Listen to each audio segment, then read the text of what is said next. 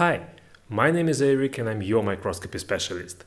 Few days ago I came across this beautiful image of the $100 bill on the internet, and I thought it will be pretty fun to check all of the security features on my SEM, so stay tuned for that. I don't have commercial sponsors, so cutting up a $100 bill and coating it with a gold isn't really an option for me. Instead, I put the whole bill in the microscope. I'll use a low current to minimize sample charging. Let's start by looking at the texture of the paper.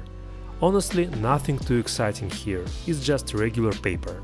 I can tell you that there is no sign of any laser or inkjet printing, just clean fibers. To give you a comparison, here's some regular printer paper with toner. Now let's move on the special raised printing. Run your finger along Franklin's shoulder and it will feel bumpy. And yep, this part really does look quite 3D. I'm tilting the stage at about a 50-degree angle to get a more pronounced view of the relief. The 50 microns aperture helps create a good depth of field image. The print looks super interesting overall. Let's check a few fields. Just for comparison, here's the same image from a regular microscope. Now let's take a look at the color shifting bell that imposed on a copper inkwell. In a light microscope, if we remove the polarizing filter, we can clearly see the shiny particles embedded in it. But in an electron microscope with a low accelerating voltage, those particles are invisible, and there's a reason for this. When we use a low accelerating voltage, the interaction volume is really small, so we only see the surface structure of the ink and not the embedded particles. But if we increase the voltage to 20 kV and use two detectors, secondary electron and backscatter electron detector, the particles become clearly visible.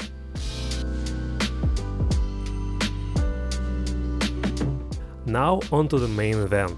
Let's talk about the micro lenses, but before that, a quick announcement. Before we continue, please subscribe to my channel. Your subscription will be the best help. Here we talk about microscopy, and sometimes I put some special things inside my scanning electron microscope, so subscribe and stay tuned for that. Alright, we're here for the good stuff. This is the lenticular array. This purple strip you see is a bunch of tiny special lenses that bend the light. It's made of plastic, which charges up easily, so I'll be keeping the current on the lowest side to avoid any issues. Of course, I'll be using a graphic editor to colorize the image since electron microscopes only give black and white images. And let's take a look at the edge. This should be a nice image.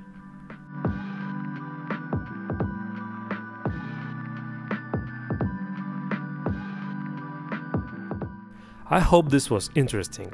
By the way, if you've never seen what a camera with 0 megapixels looks like, check out this video. See you later.